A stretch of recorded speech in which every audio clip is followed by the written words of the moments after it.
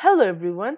In this video, we will learn how to pin a program or a software in the taskbar.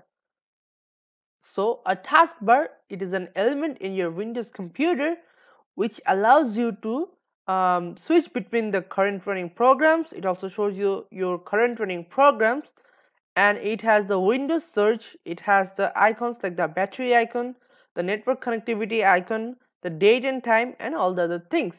To learn in more details, you can come back here later.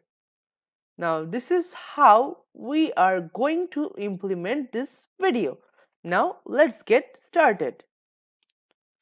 So now we are at my desktop. So I will go to the type here to search, then search for the WordPad.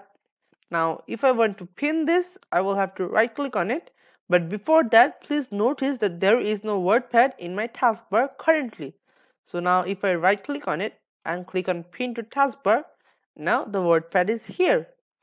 Another simple and easy way is just to drag and drop the program, like drag and just simply drop the program to pin it to the taskbar. So these are the steps you can follow to pin a program or a software to your taskbar.